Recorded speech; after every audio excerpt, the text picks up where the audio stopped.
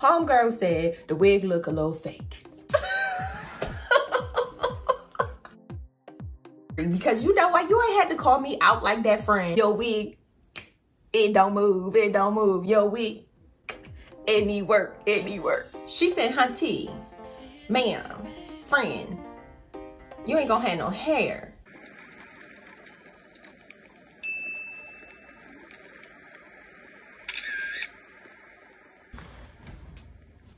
Can't have no ashy hands.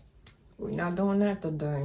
Hey guys, welcome back to my channel. If you're new here, I am April Sunny. On this channel, we discuss all things hair care, skincare, we chit chat, and there is some makeup sprinkled in. But today, you guys, I am going through my comment section, looking at your comments and answering some questions. So if that is something you would like to see, then just keep on watching. The wig look good. What's the brand and model and where did you buy it? Thank you. The wig, so just in case some of you don't know what wig she's talking about, I am going to put, I don't know, I'll put it on the screen somewhere. So this is the brand, this is the make, all that good stuff. And on the back it says skywigs.com. Can y'all see that? Girl. It was just a bad decision and a waste of money because honey, it's so freaking hot. I went to the supermarket, even in the freezer section, I was burning up. I was like, is this what menopause feels like? Because I feel like I am burning from the inside out. When I say, after I got them groceries in the car and I sat in the car, before I even turned the car on, that wig got snatched off and I was like, you know what? Somebody responded to her and said, pretty wig, but it looked a little fake. It needed to be plucked and hot comb. Yes, ma'am, you are right. Homegirl was like, your wig, it don't move. It don't move. Your wig, it need work. It need work. However, period, dot, comma, question mark, it wasn't happening. I was too hot. I had too many things to do. See, that's why I'm not natural. If I don't have the patience to pluck a wig and hot comb a wig, what y'all think I'm gonna do with my natural hair? I appreciate this comment. Homegirl said the wig look a little fake. I know, that's why I ain't put it back on my head. But thank y'all for y'all comment. Maria Christopher said, you look a little like the singer Brandy. Thanks for the tips.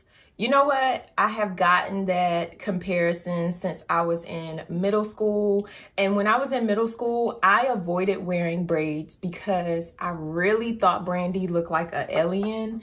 And I didn't think she was pretty at all when I was in middle school. But little did I know, baby girl was beautiful. When I got older, when I got in high school, I was like, Brandy is it. Like, what was I thinking in middle school? Like, thank you for the comparison, girl. I'll take it any day. Sure will. Love Toys said, I can vouch for the lock method. My hair stays moisturized for days. Don't it though, girl? Don't it? I'm telling y'all better get on that lock method. Hello, April. Is it possible for low porosity hair to become high porosity after relaxing?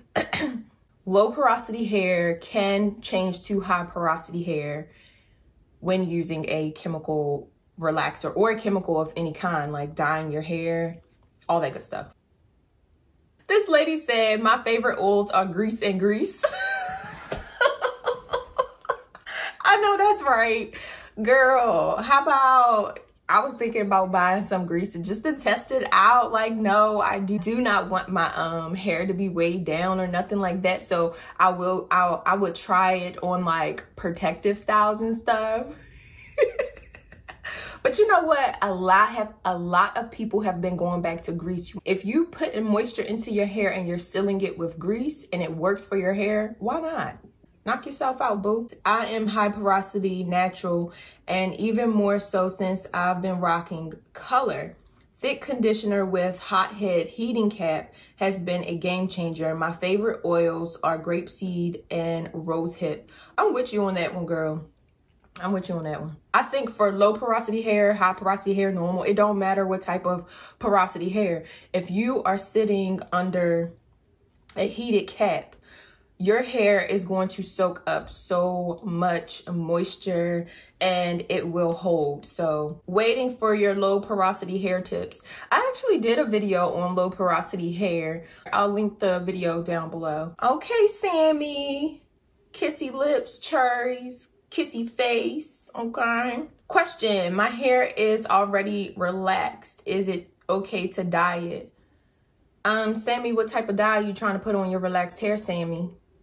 It really depends on the condition of your hair. If you're trying to use a developer, use a low volume developer. And you're still running a risk. I'm just gonna put that out there. You're still running a risk, but it has been done. You cannot go too light because your hair will fall out your head. If you're talking about a deposit color just for richness and shine and tone, that type of stuff, like a semi or demi, go for it. Knock yourself out. Need bleach? Leave the bleach alone. Walk away. Not your friend. Walk away from her, Sammy. So I hope you're watching this. Bye, Sammy. Kissy lips, cherries, kissy face. Keep it cute. She says, not Kenya Moore hair care. Yes. She killed me in that scene when she walked into Marlo's shop. That was the, I'm telling y'all, that was the shadiest clip of Real Housewives of Atlanta, like, period. I ain't gonna lie, I do like her products. Sorry, Marlo. Y'all funny. And how often do you relax your hair and get touch-ups? Okay, so I do that 4 times a year. However, I've been trying in the past 2 years to only do it 3 times a year, skipping my winter relaxer and just doing a touch-up spring, summer, and fall, and then doing a winter stretch. However, I've had to switch that this year and do my stretch during the summer, which I really do not like to do, y'all. But anyway, so I will be getting my winter relaxer this year. To answer your question, normally 4 times a year. But thank you for your question, Miss Mercy. Hey, girl. I love when people text the way they speak because I do that too. I just feel like I found my tribe here on YouTube. I love you guys. Thanks for the skincare routine. What the serum brand, please? This is your fan. Okay, let me grab the serum. Okay, friends, so listen, when I buy my vitamin C, I'm not going into these other like high price stores. I'm not paying a lot of money for my vitamin C. So I normally go to Marshall's and find a vitamin C. The brand is called YK10 Vitamin C Anti-Aging Face Serum. If I can find this on Amazon, I am going to post it below. I'm going to leave the link below for you. Angel Eyes 83 girl. Oh my God, you said rag instead of towel. Took me back to fond memories of my grandmother. Girl, you hang around me, I say all kinds of things. And don't even be realizing I'm saying it. I mentioned this, I saw this when I did my, like right before I did my skincare routine, and I didn't respond to it right away, and then I couldn't find it. Well, now I found it, so, but it's been a week or so. So hopefully you watching this, Miss Angel Eyes 83, because you know what, you ain't had to call me out like that, friend. Ooh, talk about I remind you of somebody granny. You what, girl? But thank you for watching, Miss Angel Eyes 83, because you know what? I see you, girl. I see you. You always be commenting. I appreciate you. I appreciate you. It's people like you that make doing YouTube worth it, because y'all don't understand the amount of work that goes into making these videos, editing these videos, and still trying to run a household, still trying to do your regular job. Like, you really gotta love YouTube to do YouTube. Period. Can I relax my hair if it's already heat damaged? I've been contemplating this for a while.